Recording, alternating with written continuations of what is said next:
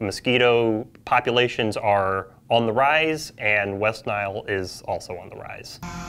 Spraying something. Concerns and questions arise after a community member saw this driving past his house last night. We detected West Nile virus in that area of the county, and so we were spraying with our truck-mounted ultra-low volume sprayer, trying to knock down the adult mosquitoes that may be transmitting West Nile. Mosquitoes are a vector of concern in St. Joseph County because they can transmit diseases to humans, such as West Nile virus and Eastern equine encephalitis. The health department says spraying neighborhoods near where cases of diseases have been found is vital. We spray synthetic pyrethrins, which are in essence the synthetic versions of chrysanthemum flower extract, which environmental health expert Davis explains is completely harmless to humans. People don't have to worry about, rushing inside and closing their garage doors and all of that sort of thing. Most mosquitoes are active at night, so you'll see these trucks spraying mainly when it's dark out. We do spray in the evening or at night, so that way we are only targeting mosquitoes. We don't spray during the day because we don't want to affect any other non-target species. We don't want to,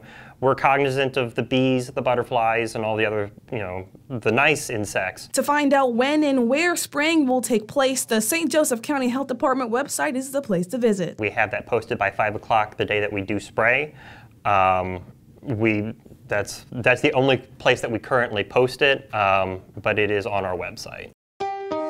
I'm John Paul. Thanks for watching. Here's another video for you to watch. Also, please take a moment to subscribe to our channel.